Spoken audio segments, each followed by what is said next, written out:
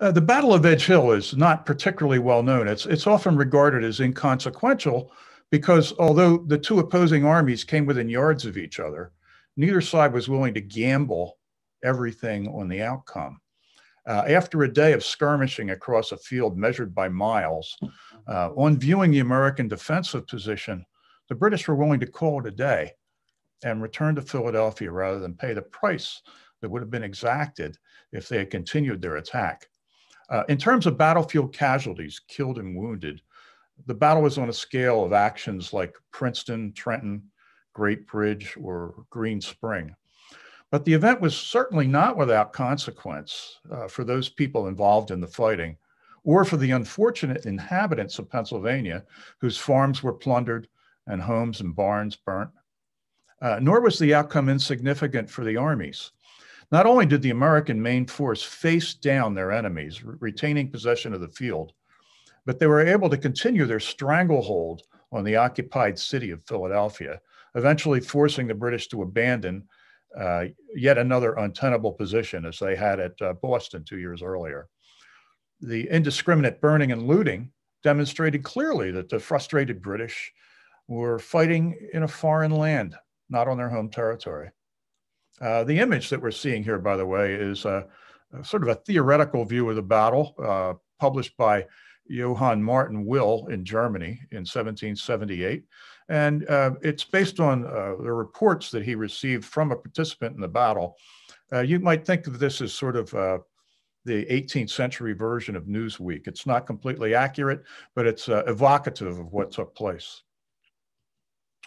So the principal antagonists at the Battle of Edge Hill were, of course, William Howe and General Washington, George Washington. You know, after 3 years of war in America, the British had little to show for their effort. They basically only controlled the land that their army sat on, or what was within range of their naval guns. Both of these two commanders were highly experienced, very capable men. George Washington ignited the French and Indian War with his attack at Jumonville Glen in 1754, first battle of the French and Indian War. And Howe performed admirably during the French and Indian War as a commander of light infantry. He was a big light infantry proponent. He is the guy who led his troops up to the heights at the Plains of Abraham in front of Quebec in 1759, enabling the British to bring their force up onto the plateau there and to defeat the French. And he was also instrumental in the capture of Havana in 1762. These two men had several clashes already before the Battle of Edge Hill. At the Siege of Boston, Washington was able to drive Howe and his army out of the city by fortifying and occupying the Dorchester Heights with the cannon that had been captured at Ticonderoga. Later that year, Howe came back to New York with thousands of British troops and the Hessians for the first time, and defeated Washington at Long Island, and then defeated him in a series of battles in the New York area, and finally chased Washington all the way across Jersey. And Washington crossed the Delaware for the first time with his army into Pennsylvania, took all the boats with him so that the British couldn't get across.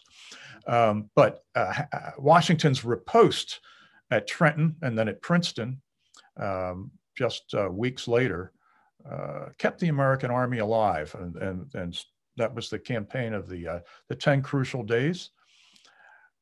More recently, Howe had defeated Washington at Brandywine and at Germantown. And Howe had two roles. He was the military commander, and his goal was to defeat Washington's army in the field and destroy it so that the revolution would end and people would come back to the British fold. But he also was assigned, along with his brother, Admiral Richard Howe, as a peace commissioner. So he was trying to negotiate peace, but by this time in the war, December of 77, he pretty much realized that that wasn't going to take place, and he was ready to hand in his resignation. However, in order to get Washington into the field, he decided to move from New York. Let me start my pointer up here so you can see. There we go. He moved his army from New York and sailed all the way down to the mouth of the Chesapeake Bay and back up to the head of Elk in August of 1777, landing just 45 miles from the city of Philadelphia and forcing Washington to battle at Brandywine, which, as I mentioned, was a defeat for the Americans. However, the British learned from this battle that the Americans would fight pretty well.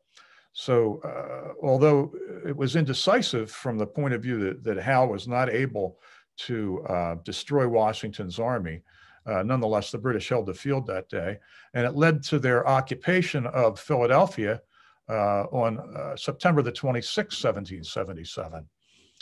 There followed a battle in which Washington attacked the British Army's outpost at Germantown, ended up as a defeat for the Americans, but again, it was a very difficult fight for both sides.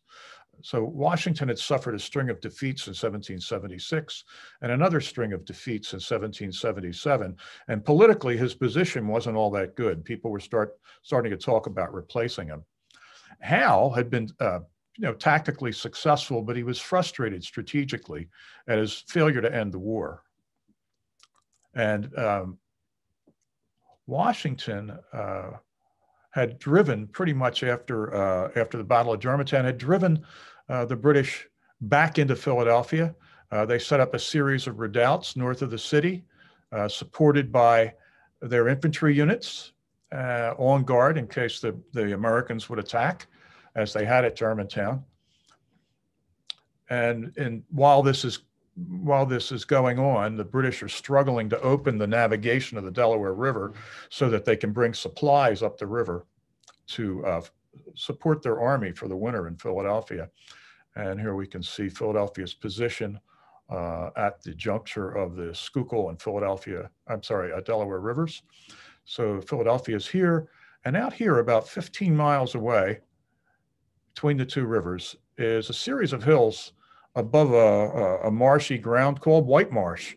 Washington moved down here to the White Marsh Hills early in November of 77 and occupied these hills and basically spent his time denying supply to the city of Philadelphia from the hinterlands and threatening to attack as he had at Germantown. So Howe is facing yet another winter bottled up in a port city. By November the 15th, Howe's men had destroyed Fort Mifflin on the Delaware and opened up the Delaware navigation.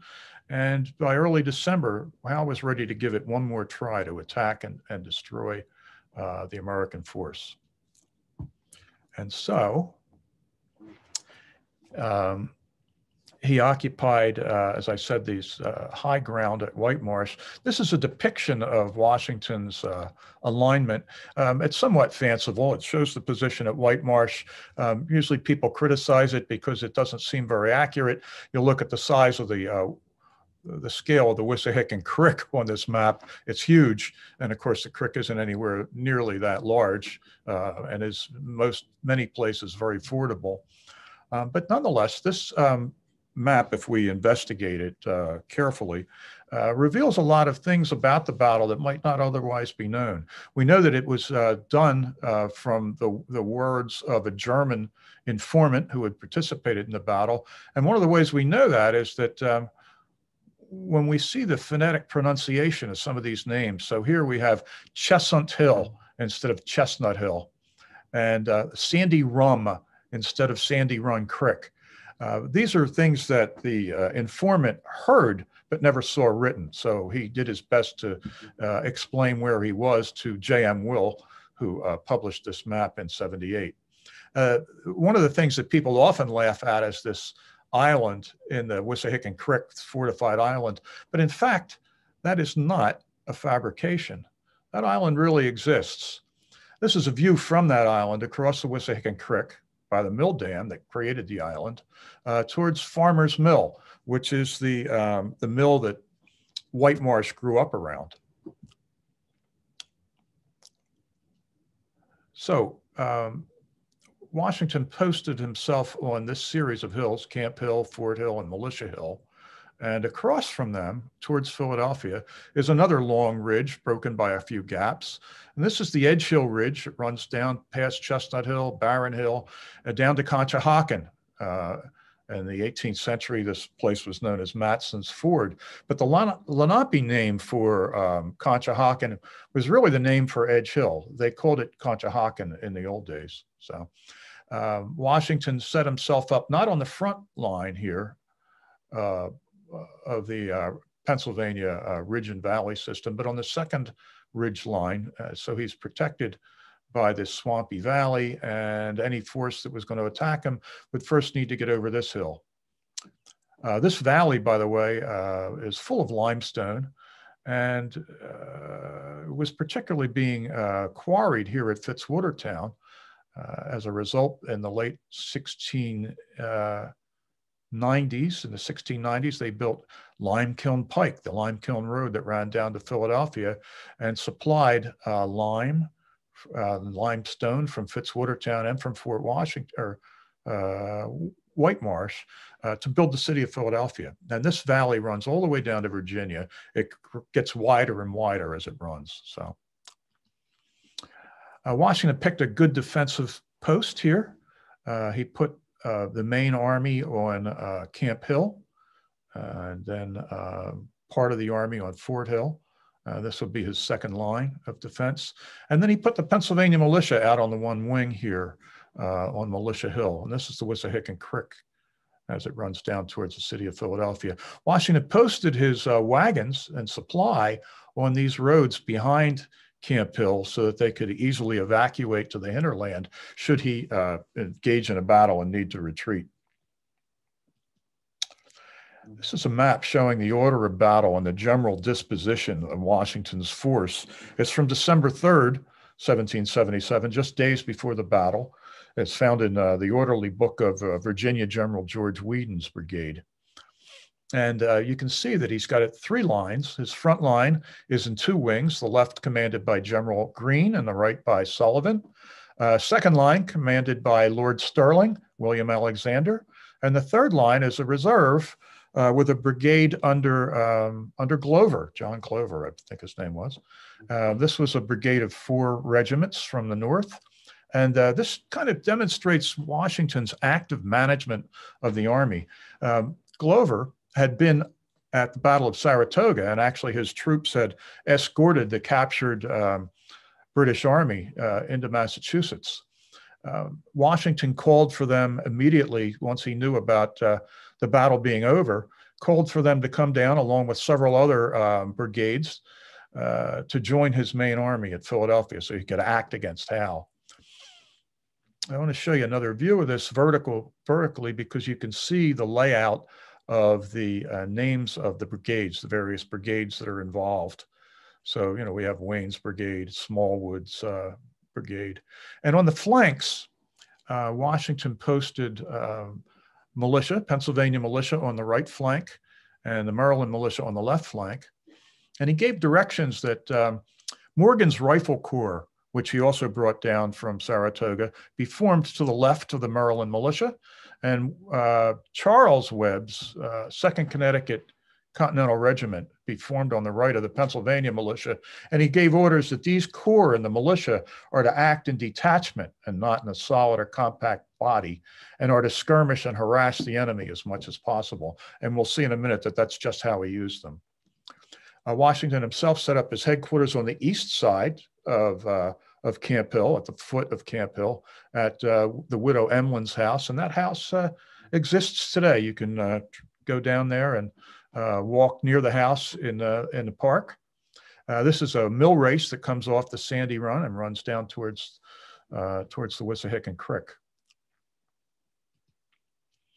Washington also set up a pair of outposts to gather information about what the British were up to, and also to block commerce from going into the city. So farmers couldn't bring their produce and goods into the city along the main roads.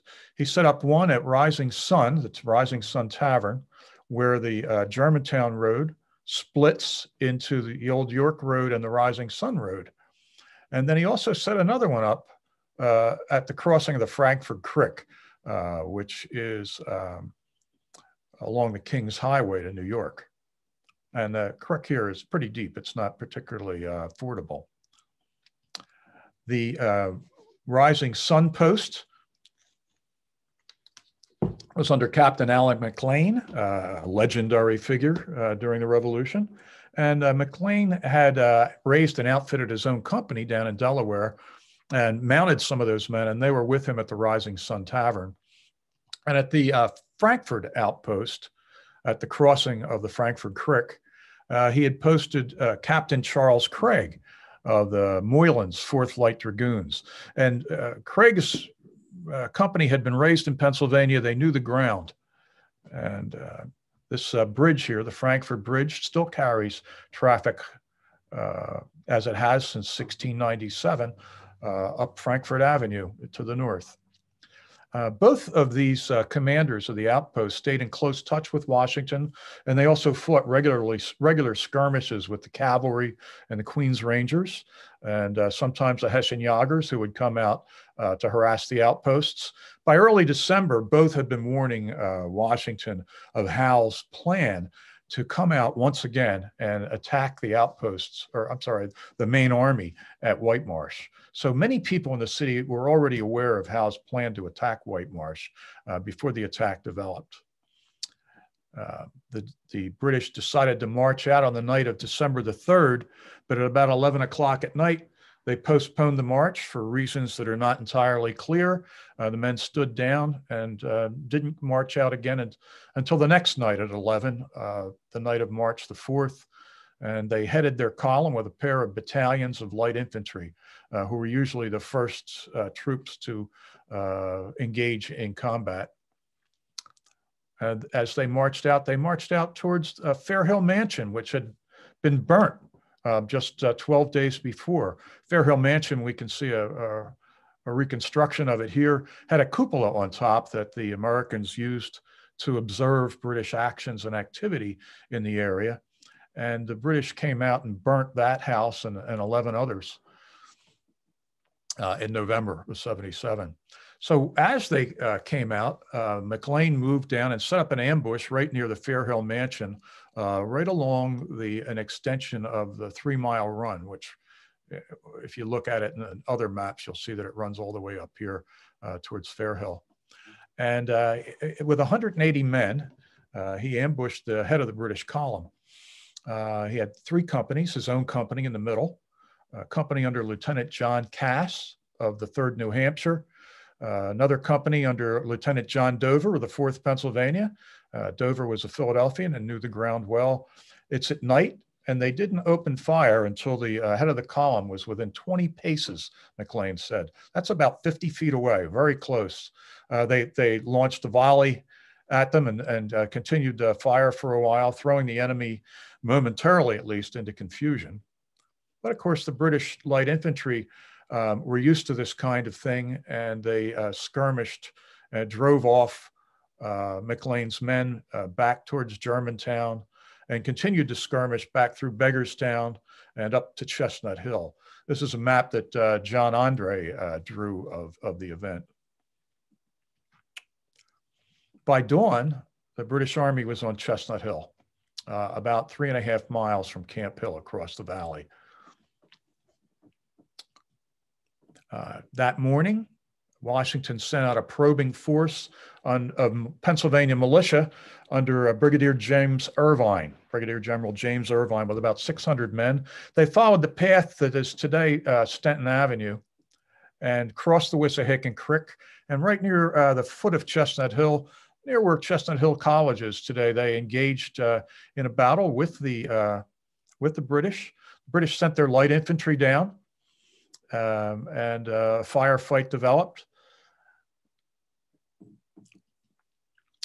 The light infantry were led, the 2nd Battalion of Light Infantry, led by what was Patrick Ferguson's rifle company, about 100 men clad in green, wielding these new breech-loading Ferguson rifles. And you can see an actual Ferguson rifle at the Swan Historical Foundation collection at Washington Crossing Park in New Jersey. Beautiful, beautiful weapon. So they fired a few volleys back and forth, and the light infantry managed to rout the militia, but not before the rifle company lost 2 killed in action and 4 wounded.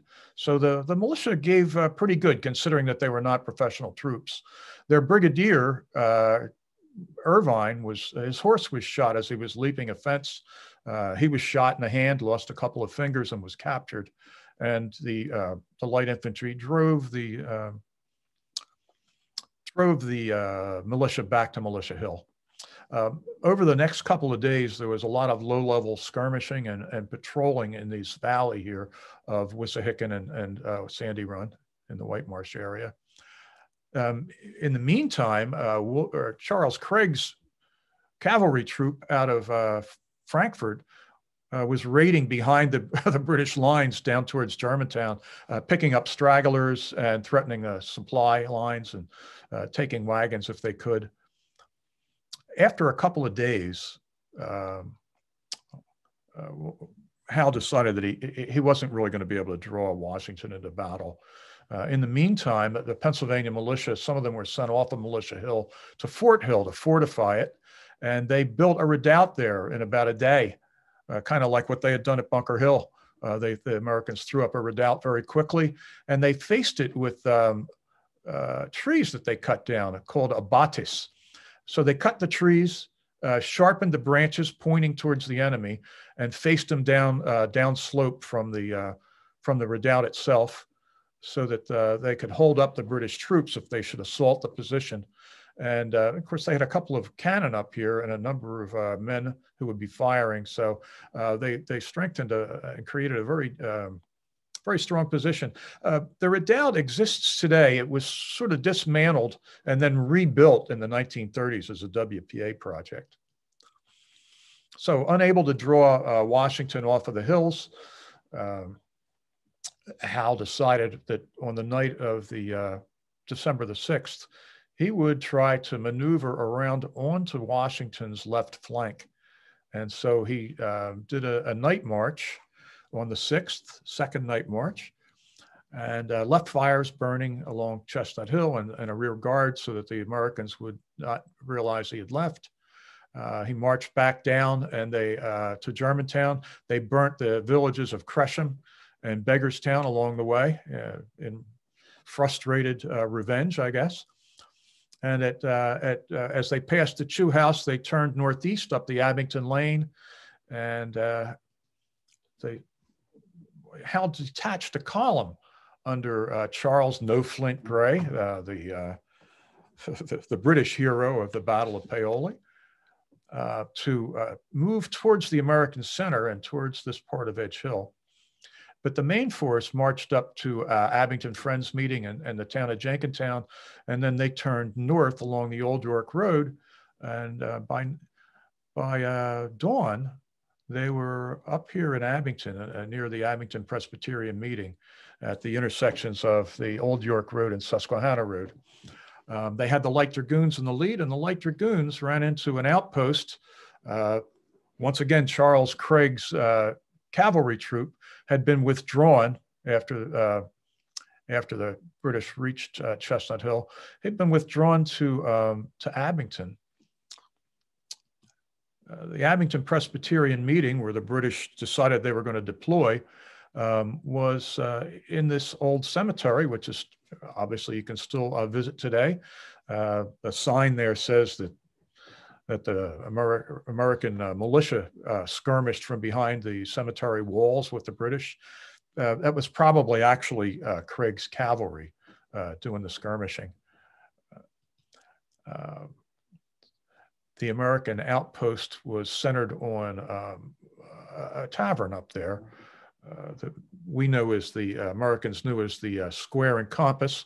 The British called it the Mason's Arms because of the sign on the symbol, on the the sign out front, which demonstrated showed the Square and Compass, which is the Mason's Arms. So Thomas Sullivan reported he was a sergeant, a British sergeant, reported December 7th, the Army marched by Germantown about 1 o'clock in the morning. The van and main commanded as before, and at daybreak took post on Edge Hill, 1 mile distant from the enemy's left, turning their advanced picket at the Mason's Arms, where a troop of the dragoons surprised a party of their light horse. And this event was recorded by a man, Enoch Edwards.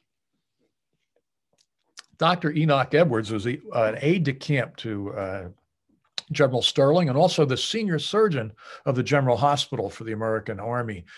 He had been captured at Fort Washington in '76 up in New York and released, and he lived in Frankfurt. Here he was at the Abington Meeting House, Presbyterian Meeting House, tending to the sick, because it was a good place to put the wounded and the sick in a nice large building. So Enoch Edwards wrote about this event, and the letter survives. Abington Presbyterian Meeting House, Sunday morning. This is December 7th. The enemy are moving across the Old York Road about a mile below this place at Jenkintown and continuing on to our left. It appears to be a large body. Their horse was up here about 2 hours ago, and I believe Captain Craig is taken. His men has gone off, and there's no reconnoitering party here at present. I had to tarry here if you have any commands. Your most obedient servant, Enoch Edwards. As it turned out, Craig was not actually captured, but he had a close call down near the home of the Jenkins family, which still exists on what's now called Washington Lane in Jenkintown. Craig was being pursued by the British Dragoons, and one of the officers was closing in on him. He found an old overgrown cellar near the Jenkins home and hid there with his horse until they gave up the pursuit, and Charles Craig managed to escape to fight another day.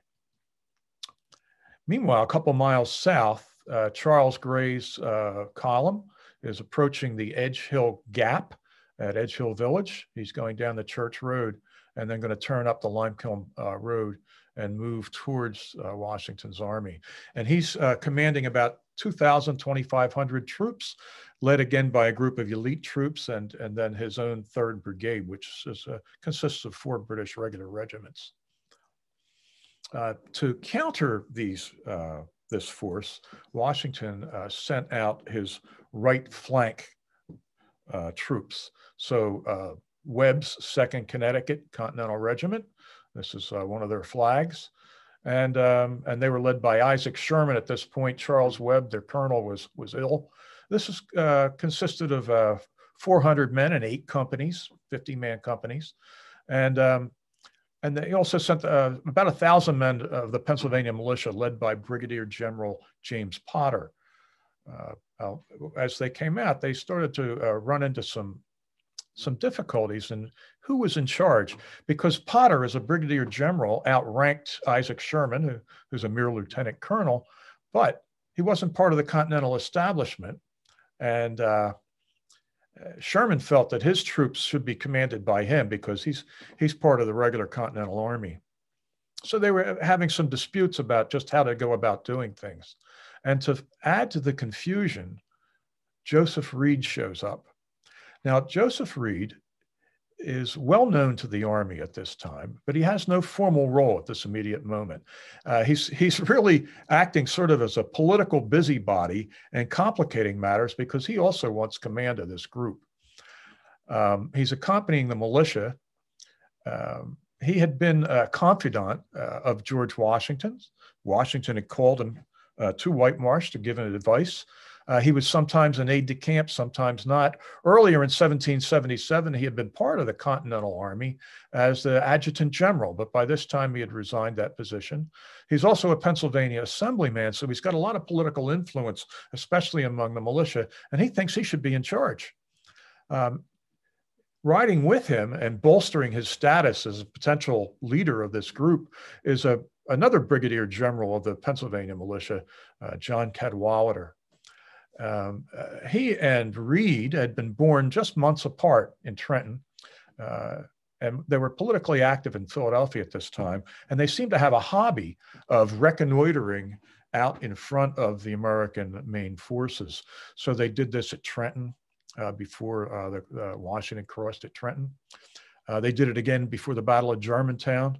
And now they were reconnoitering out in front of the army near White Marsh.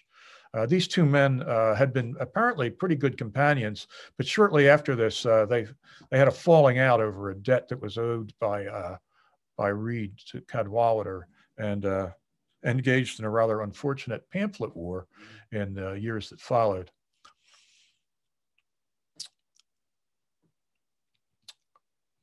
Well, the force headed from Militia Hill, the 2nd Connecticut and the Pennsylvania Militia, down the axis of the old Church Road, at the same time that Gray's column is moving east along Church Road.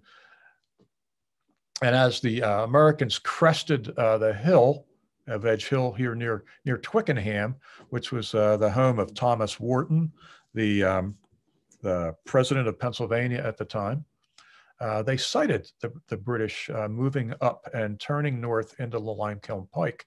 And here's an old property map, a map showing the properties as they were owned in 1777. And so you can see the militia and 2nd Connecticut coming past Twickenham, which is located about here, Thomas Wharton's property. And down the hill, they can see on Christopher Ottinger's property, the British turning north into the Limekiln Pike. And Potter says they're swarming across Ottinger's property. So the Americans decide, whoa, wait a minute, we need to head these guys off because they're heading towards the main American body at Camp Hill. And so they decide to head up this lane here, which is today called Willow Grove Avenue, in a race to see who can get to the gap at Edge Hill first. Here we can see a little more clearly. They're moving up, both forces moving up towards this gap here. They ended up, coming together and clashing just at the Edge Hill Gap. The Americans were able to get there first and took post on the high ground. John Andre left a map showing just what took place here. This is the Edge Hill Ridge, the American positions. This is the British Army approaching under Gray. I'm going to turn it sideways so you can see in relation to some of the other maps that we've seen, just what's going on here. You can see the American main line up here on Camp Hill. You can see this is Edge Hill.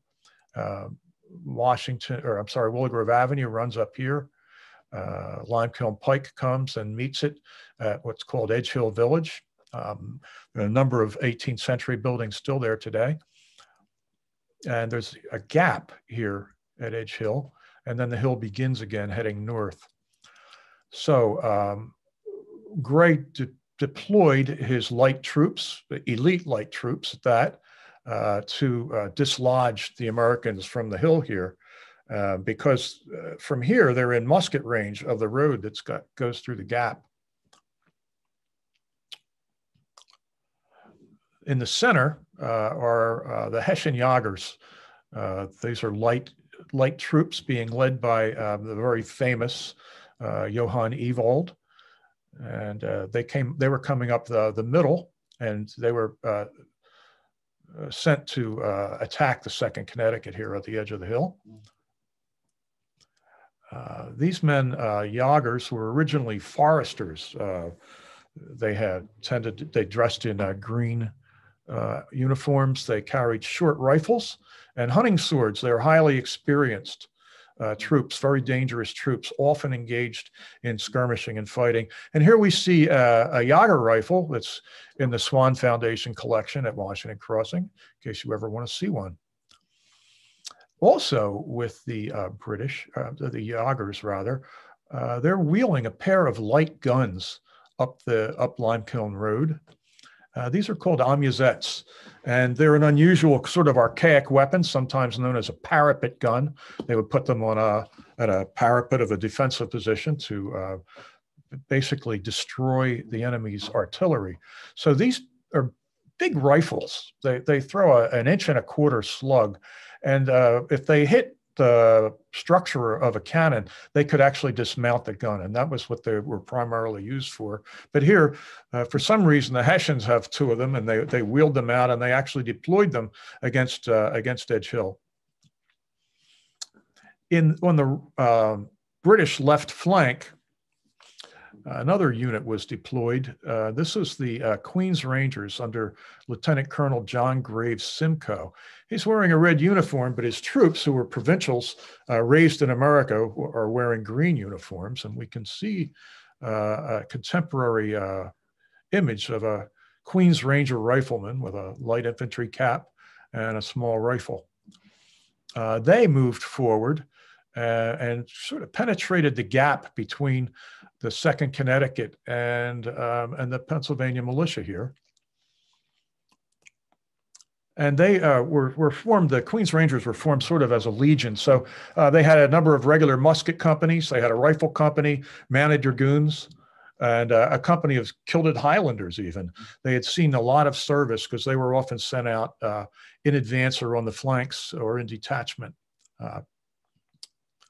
And then finally, over here on the British right, was a 90-man company of the light infantry of the Guard. And these were particularly elite troops. While the Yagers and the Queen's Rangers were attacking in the front, they moved through the gap and came around on the flank of the 2nd Connecticut. And we can see the envelopment here on the old property map. So after they raced for the gaps and the gap here, the 2nd Connecticut's trying to deploy up on the hill, and Reed begins interfering with their deployment, giving conflicting orders. And just at that moment, the 2nd Connecticut is hit from 3 sides. So Staff Officer Reed is in the thick of things. He's an inviting target on horseback, and the Queen's Rangers shoot his horse. His horse falls, he falls, and the Queen's Rangers rush to bayonet him. And just at that moment, the heroic Alan McLean shows up and orders a cavalry troop to charge the Queen's Rangers and drives them off. One of the troopers pulls Reed up onto his horse, and Reed, lucky to escape with his life, got away, but he's lamenting the loss of his expensive saddle and a brace of pistols that he had to leave on the field. So the Americans killed and wounded several of the attackers. The envelopment, though, also proved dangerous for the British. So the Yagers wounded a light infantryman, one of the light infantrymen who died a few days later. And they also shot down a Queen's Ranger, a hussar, off of his horse. He was wearing a captured American dragoon helmet and wearing a green jacket, which is the uniform of the 4th Continental Light Dragoons, and they mistook him for an American and shot and killed him. As a result, Simcoe shortly afterward designed a new helmet or hat for his hussars that could not be mistaken for an American one. It was a very unusual design, and there weren't very many like this. At any rate, in the confusion, the 2nd Connecticut got off maybe 2 or 3 volleys. Unable to stand the crossfire, they fled back across the Sandy Run Valley toward the Emlyn House. And seeing the veteran Connecticut unit flee, the militia also broke. And Potter said the infection catched the militia like lightning. They too retreated back across the Sandy Run Valley, and they went back down along the axis of Church Road once again, crossing the property of one of their captains, William Hicks, who was a captain in the Pennsylvania militia from Springfield. Zachariah Green was one of the men in the 2nd Connecticut, and he gave a sort of a evocative account of what happened to him after he and his brother were wounded at the battle. He said that they made their way down to across the Sandy Run Creek to the Emlyn House, and my wound was dressed in one of General Washington's rooms. And then we left the house to make room for others and took up our lodging in a horse shed and lay on buckwheat straw. The night was sleepless, the cold distressing, and it was difficult to describe the anguish I endured in my shattered bones, but it was for American freedom. The next morning, General Greene procured rooms for myself and brother, where my wound was dressed by the young ladies of the family. Zachariah Green went on to survive for many years. He lived to be almost 100 and became a minister, a Presbyterian minister up on Long Island. So he survived the battle. So 2 miles north of here on the ridge, Howe had arrived by early morning, and inexplicably he was holding back his main punch and squandering the advantage of surprise. He laid his troops out, deployed them in 3 lines. The first line, of course, is the 2 light infantry battalions, as always, the first to engage. The second line consists of the 1st and the 4th brigades, about 8 regiments, and the rest of his force, including the Hessians, are involved in his 3rd line here.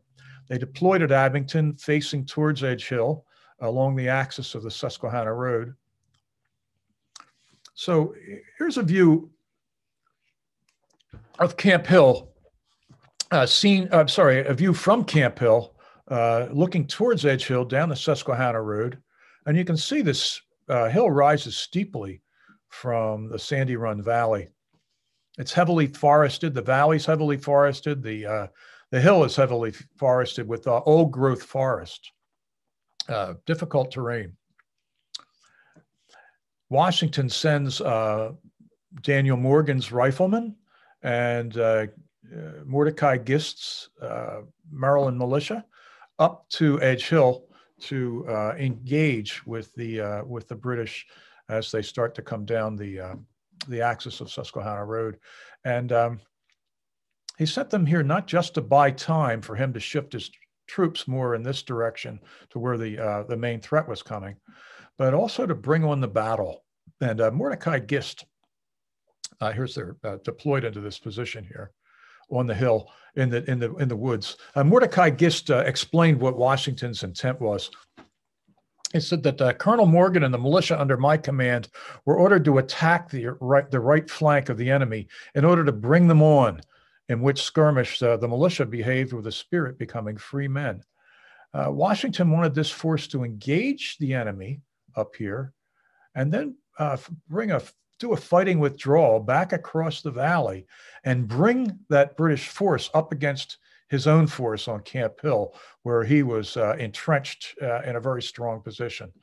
He was hoping that the British would attack and he would be able to destroy them in this battle, but he wasn't about to come down off the hill. So Morgan's force is moving up towards Edge Hill. There are several companies of riflemen under Daniel Morgan. The core of this rifleman corps, the core of this group had formed the first national military force, 13 companies of riflemen from Pennsylvania, Maryland, and Virginia, just a day after appointing George Washington as the commander-in-chief. Congress authorized this force of rifle companies, and they were the very first Continental troops. And they formed the core of this rifle group 2.5 years later. They're seasoned veterans, fierce frontiersmen, armed with rifles. We'll see in a minute. They had been sent north to Saratoga to stiffen Gates and to offset the Indians on the British side, to offset the Indians as woodland fighters. And immediately after Saratoga was over, Washington required their return. This portrait of Morgan is not often seen. This is also a miniature. It's also in the collection of the Swan Historical Foundation. It dates to about the time of the Whiskey Rebellion in 1794, when Washington moved his force out to Western Pennsylvania, and Morgan was one of his generals at that time. Some of the riflemen were posted at Joseph Butler's Red Lion Inn in what is today Willow Grove.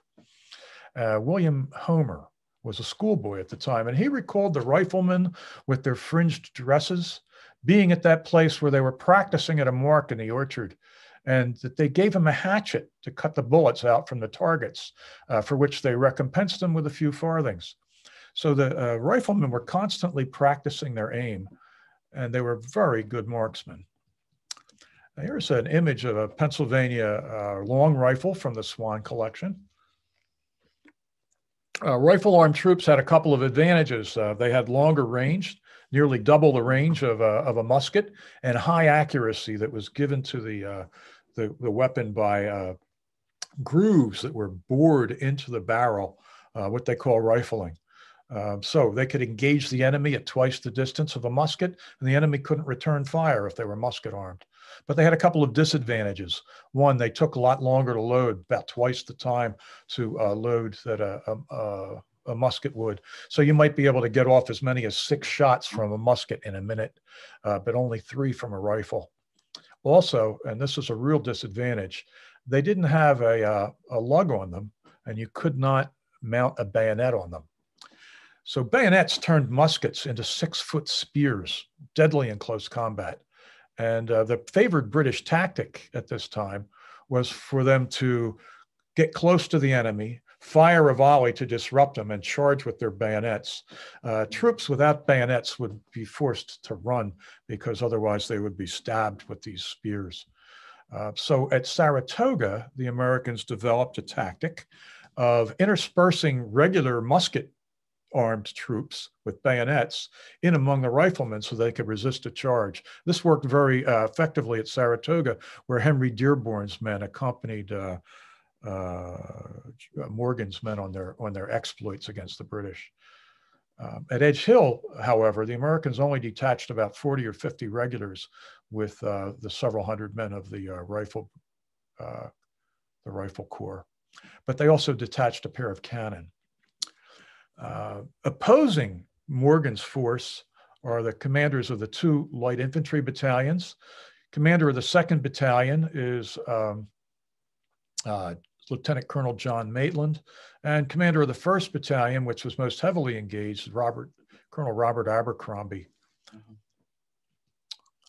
They moved forward, and as they advanced toward the wooded crest, they suddenly were shot at a volley from the Morgan's riflemen, which immediately killed 4 and wounded several other of the light infantrymen. But they recovered, and they charged, as they usually do, and started to drive Morgan and his troops back off of the hill.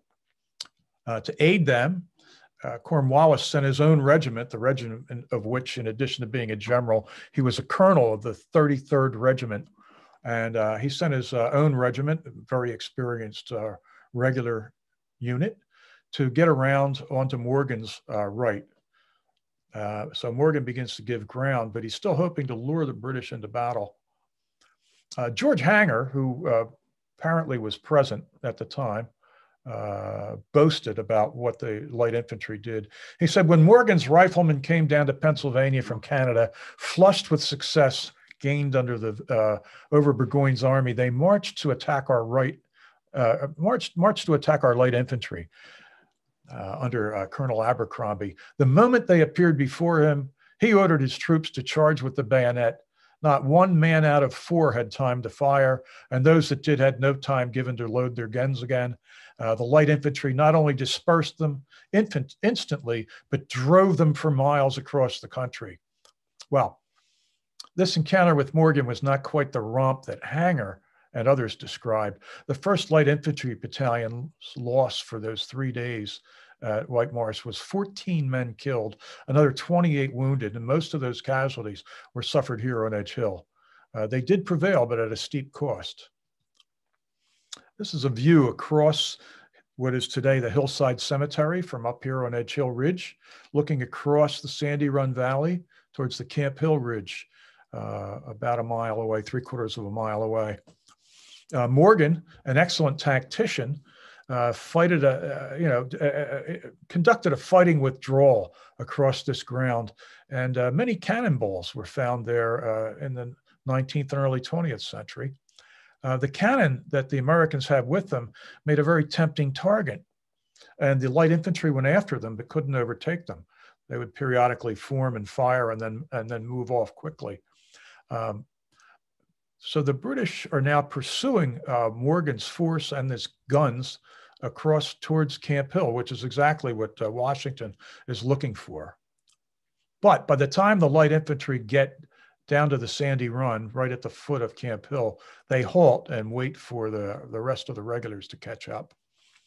Meanwhile, to the right of Morgan's men on Edge Hill Ridge, Colonel Mordecai Gist is commanding the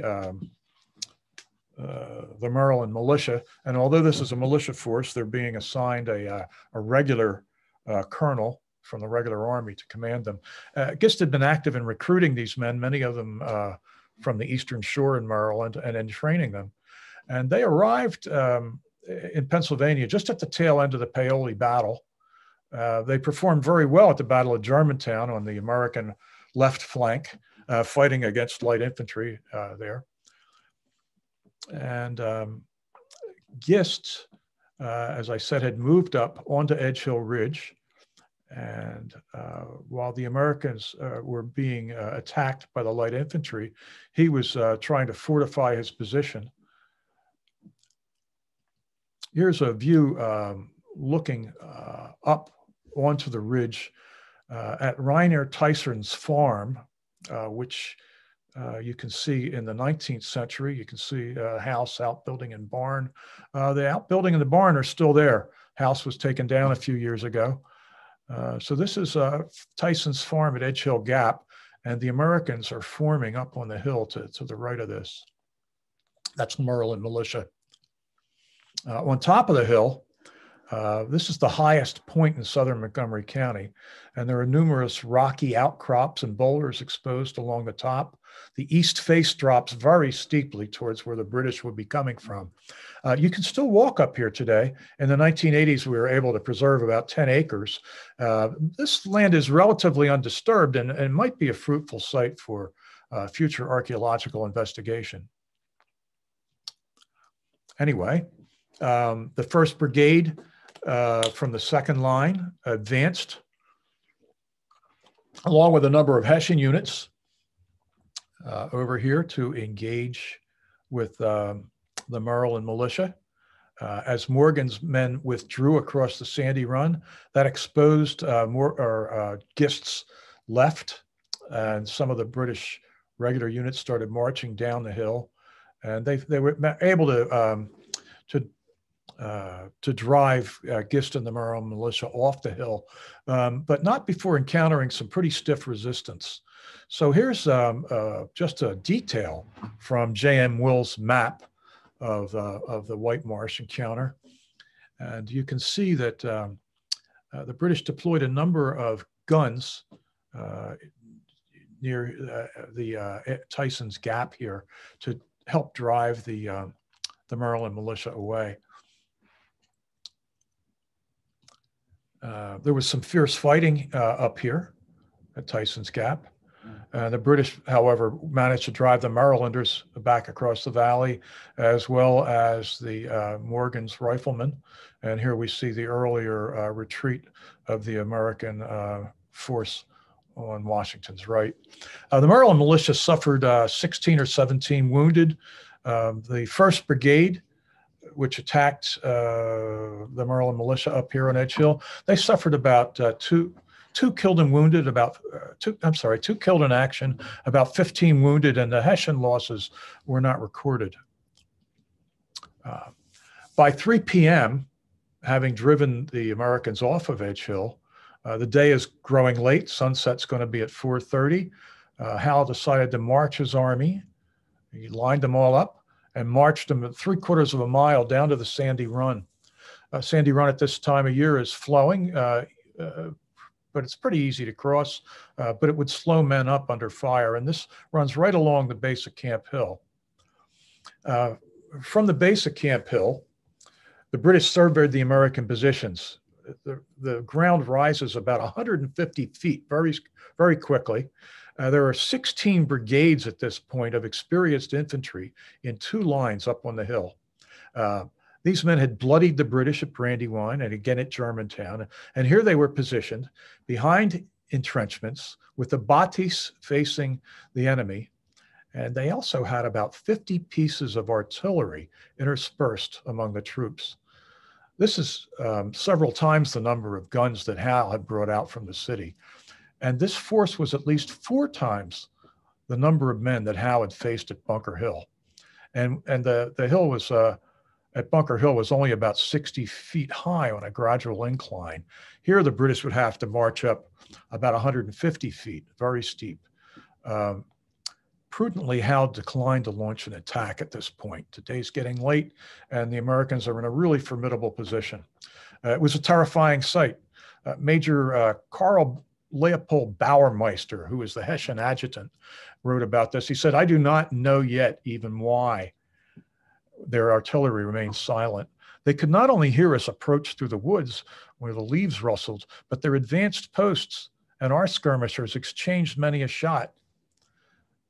The Americans were waiting for the British to start moving up the hill and get stuck on these abatis, and they were going to fire on them with canister and grape shot.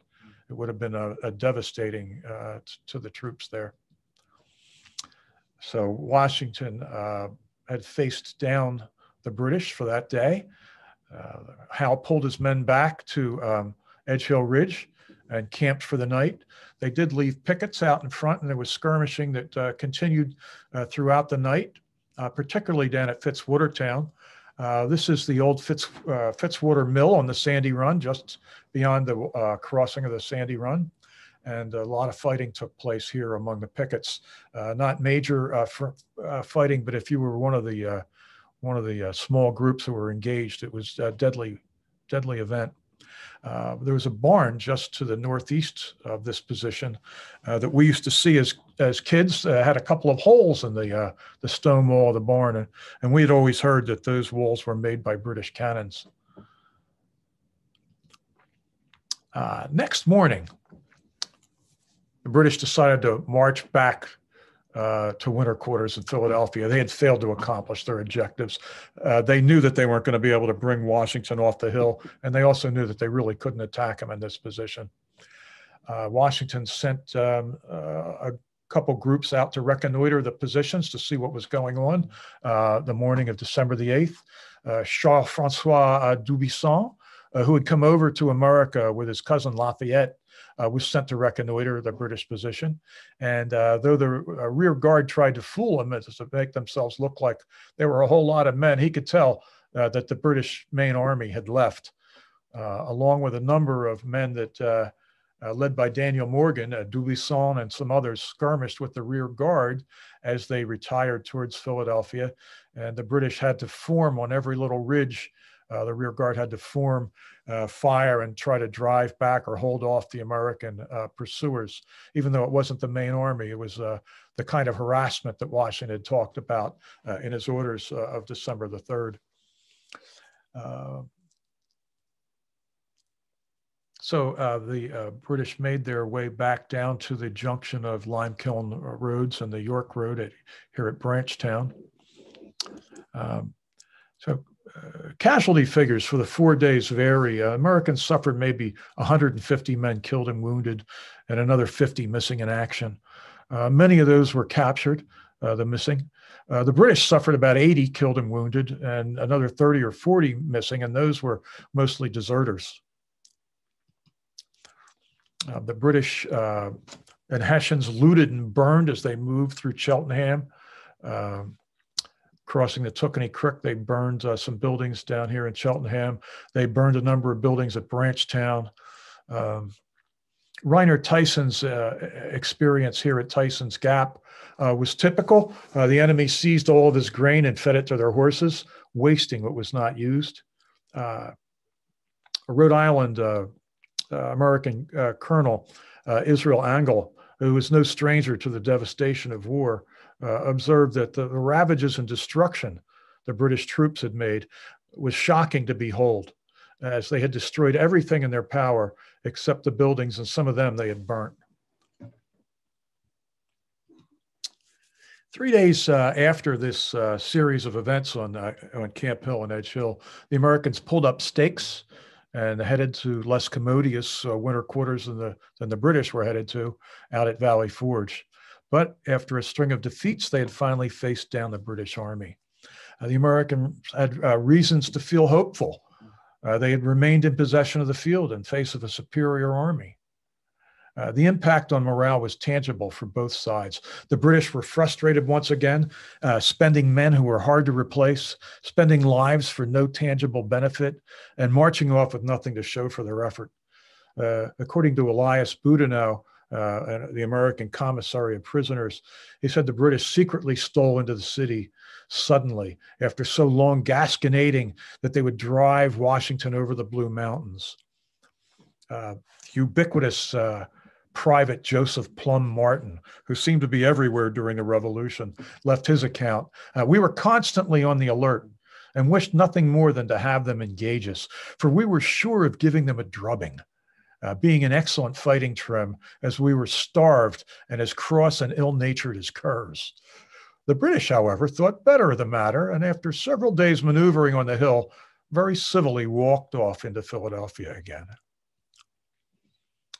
So to those watching from Camp Hill on December 7th, the action may not have seemed like such a big deal. They had seen worse and were going to see more. But it was a different matter for those directly involved in the fighting. Joseph Morris, a major from New Jersey in the Morgan's Rifle Corps, was shot in the head. They loaded him onto a wagon and he was jostled in great pain 70 miles back to his home at Morristown, where he finally succumbed on January the 7th. William Homer, the schoolboy in Willow Grove, saw a wagon load of wounded riflemen being brought back to the Red Lion. He left the schoolhouse and went next door to visit the men that he had befriended. These wounded men appeared in great anguish with bloody garments. The sight so shocked me that I hurried back in dread to the schoolhouse and remained there until dismissed. And years afterwards, Lewis Hurd of the 2nd Connecticut remembered the battle somberly and simply as that day where so many were killed. I'm going to close by showing a monument that sits in front of the Tyson barn at Tyson's Gap. Now it's the local VFW. It says, "Known only to God, the remains of 4 patriots killed in the Battle of Edge Hill, December 7th and 8th, 1777, during the Revolutionary War, buried here May 30th, 1953. Their remains were brought down off of the part of Edge Hill where the Marin militia had fought off the British 4th Brigade for some time.